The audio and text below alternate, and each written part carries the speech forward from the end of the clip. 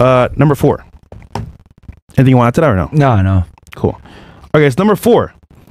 Abusing the power of credit cards and using it for bad debt.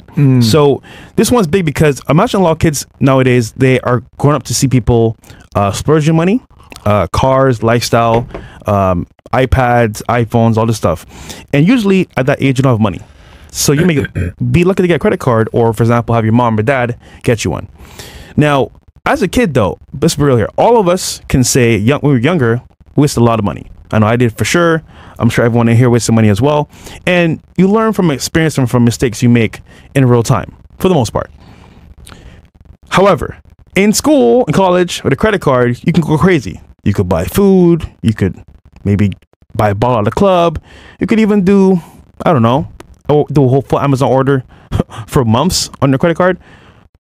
Nonetheless, though, using the card incorrectly causes debt to happen. And like anyone can tell you, credit card debt is one of the highest APR interest rates you can have, because that's like 27% now or so, 26%. Yeah, it fluctuates greatly. So imagine you're not paying that back before the end of the month. That's going to add up very quickly. And before you know it, it may even become a part of your current income always, because that amount of money, guys, if it adds up correctly, and if it is going to be done from a credit card, can be massive amounts of money at a time if you don't pay it back. So I said all that to say that, like, at the very beginning, especially with credit cards, you need to understand the game, how it works, and not be messed up, because in the game of credit, if you use it incorrectly, it'll fuck you up. I'll give you an example. So 2 guys are in the same job, same level of life, same household, same rent, same everything, right? Same income, same expenses. One guy has a credit card, let's call him guy A, and he does shopping at the mall, travel, vacation on a credit card, but he doesn't pay it off every month. Second guy, guy B, has a credit card, but only pays for gas, business expenses, maybe a couple nights out that are going to be more like lower costs, and he pays off the bill every single month. Obviously, from this example, you can see who's a better user of the credit card, but eventually, guy A is going to have debt he can't pay off, or debt is so much money that anything that comes up, opportunity, I mentioned before, he can't afford to do it because he's stuck on credit card debt. So eventually, over a period of time, guy B is going to be more able to, I guess, take advantage because he can have money in reserves and a full credit card he can use at all times, versus guy A will only have maybe his reserve income and be lucky if he has money from his credit card to use at all. In short, guys, credit itself can help you get a job, help you get, for example, a car, a house, even possible business ventures that we don't know of right now. And it's because people see credit as a way to see, okay, is he actually smart with his money? Is he able to pay back on time? If they can see that, then you get a lot done in life. And as well, if you want to get a property, you need credit. So it works out better for you anyway. This is probably one of the worst things that most Americans mess up is their credit. And most Americans, right, have consumer debt, which 9 out of 10 times comes from credit cards because they're using money they don't have, right, to purchase things they don't need with credit cards that will sink them deeper into debt and decrease their credit score at the same time. So you're failing on multiple angles because you're literally putting yourself in debt, and not only putting yourself in debt, to pay back said debt, you're paying it at an incredibly high interest rate. These credit card companies, guys, don't make money when you use the credit card and pay it back in full. That's what they don't want you to do. They want you to make the minimum payment so they can continue to make money on you on interest rates. And interest rates are extremely high. They can fluctuate anywhere from 15 all the way up to 30% on some of these credit cards, depending on what time of the year it is, etc. And it's always can fluctuate. So using credit cards, guys, to purchase things that are, you don't need, like not for a business, is a L most of the time. Now, if you're using the credit card to purchase something that can help you make money, that's one thing. But most people, let's be honest, most Americans use credit cards to buy stupid shit that isn't necessarily going to benefit them. Vacations, clothes, luxury items, luxury experiences. Like, let me tell you that, guys, this, man. This whole concept of luxury, 9 out of 10 times, it's a fucking scam. All right? It is. Fine dining, luxury travel, all this other, it's all a fucking scam.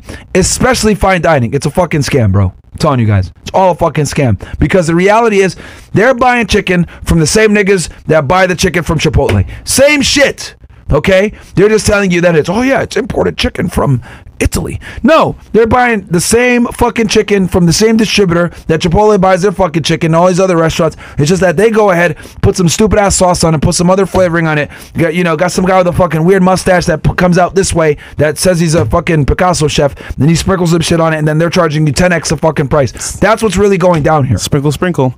So, like, you really want to stay away from like these luxury items and luxury experiences, especially in the beginning when you don't have money like that, right? Like me, guys, I'm just starting maybe every now and then using using luxury services, but I still don't go eat at fancy ass restaurants like that. I still don't spend money on fucking luxury cars and any of this other shit. It's all a fucking scam. And credit cards allow you to partake in these scams at a higher level and then drag yourself into debt with high interest rates, and then you end up under a fucking hole that you can't fucking manage. And the worst is, sip your tea. I gotta drink my coffee before I say this one. The worst is you guys that make $80,000 to $300,000 per year. Why? Because you guys are at a point where you guys are just starting to make money. You're doing pretty well. You can afford better things, right? But you don't make enough where you can get the top tier shit, right? So you can go ahead and get yourself a first class flight or business or whatever it may be, right? Every now and then, no problem. You could go ahead and eat at a fancy restaurant. You could go ahead and get yourself a nice car, a Mercedes C class or E class, right? Maybe not the S, you ain't there yet, but you can go ahead and get yourself the C or the E class. You get yourself a BMW 3 Series or 5 Series, right? And lease it and pay your $300-$500 a month. And that is where it's the most dangerous, because once you start getting money, right, you can start affording things. A lot of the times what you'll do is you rise up. Oh, I can start affording things. And you stop. Because now you're getting these items, you're buying these items, you're procuring these items, and then they typically come with debt. Now you're stuck there paying off this fucking luxury item because you can afford it. Yeah. That's where a lot of people end up in the fucking middle class. Something like 70-80% of people that make $100K or plus more per year still live paycheck to paycheck. And they tell you 0% down. The car can be yours today. You can walk off the lot with this car right now. 0% down. Are you going to say no? But no, you're going to say like 0% down? Let's go.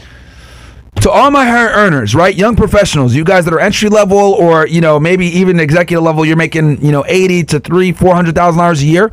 You guys, a lot of you guys fall in this category where you make good money and you can do certain things, but you still, right, purchase these luxury items, and then you become a slave to these fucking luxury items and drag yourself in debt when you didn't need to. Guys, fucking multimillionaire, I still drive my 2002 fucking Honda. And guess what? I'm going to continue to drive that fucking 2002 Honda because I understand that cars and paying a fucking monthly bill 9 out of 10 times is a fucking scam. Fresh will tell you. No, 100%. He learned the hard way. He could tell you guys. Hey, listen, guys. Myron is 100% right. I have my phone cars, but I'll tell you this, man. That shit is expensive for no reason. And hold on. The house always wins. Understand that. Good point. The house, in this case, his dealership always wins. Even if he's your friend, you guys are cool, brother, they're there to make money. So at the end of the day, guys, having a car is a liability. And if you're just starting out, it will just, you know what it will do? The money you would have spent on yourself, either to procure a skill, it's going to go towards your car payment and your insurance. And God forbid something goes wrong with the car, cooked.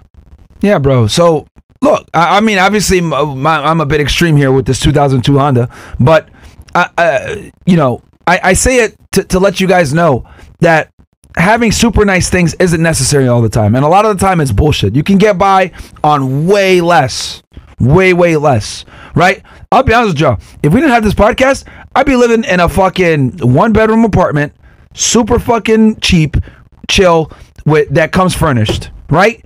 Learn to be happy with less, guys. Learn to be happy with being a minimalist.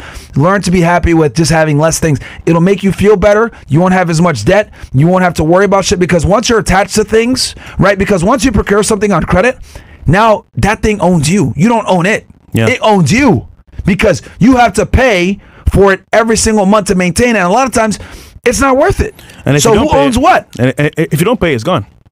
So all the money you spent is gone for nothing. So guys, don't be don't be a slave to debt, man. Don't be a slave to items. Don't be a slave to a certain lifestyle. Like, buy what you could afford, and then go below that. It really isn't necessary. And this is coming from guys that got some money, and we're telling you, Fresh is experienced. He's telling y'all, don't fucking do it. Learn from his mistake. Bro, I've had all the cars you could think of. I'll say this, man. Was it worth it? Maybe a little bit, but not totally. The experience was nice, but the money wasn't nice. Yeah, man. God damn, nigga. It's expensive. It's not worth it, guys. It's not, yeah. It's not worth it, bro. So, guys, just live way below your means. Try not to drag yourself in credit card debt, because that credit card debt, those things that you buy that you think you own, they actually own you, because now you have to fund maintaining it and keeping it. I'll tell you what. The best thing you can do is when you get to that level of success, you spend the money on experiences, people that you care about. That's a reward in itself. Because, for example, you and Angie, you want to go eat, you want to go travel, see your family. You could do that with no sleep because you can afford it after the fact, and you did it where it doesn't bother you at all. Versus you do it at the very beginning. Shit, I gotta pay my rent. I gotta pay my credit card. Shit, I just spent like $1,200 on traveling. So having experience with people you care about after the fact is way more impressive, and as well way more rewarding, because now it's on your time, your dime, without an issue at all. So. Yeah.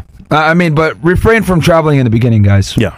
That will kill your money too. Like what Fresh is saying is, like, you've made a bunch of money and you don't spend. You're very frugal. Like, if you want to go ahead and have a steak somewhere, it won't matter, because your costs of living are so goddamn low compared to what you make, where you don't even think twice. And that's where I want you guys to be. That's the point where I'm at, because like I wear the same clothes every day. I don't buy nothing really like that outside of like business expenses, where I eat Chipotle every day. So if I decide one day, not that I would, but I'm like, I'm gonna go eat at Komodo one day, right? I'm gonna go get a fucking skirt steak, because I do like that. I think their skirt steak is good. That's the only reason I even go to that place, even though they're scammers. Well, we know who owns it. Anyway, wait a minute. They're not scammers. They make good money, and the owner's a great guy. Anyway, right? Good friend of mine. Yeah, well, Fresh is gonna say that. I don't give a shit. So I care. But to me, I get it. But to me, I look at this. All fine dining is a fucking scam, right? So if I go there and I want to go ahead and get some food there, I don't got to think twice, because my cost of living is so fucking low, where if I go to a place like this and eat once, it's not going to matter.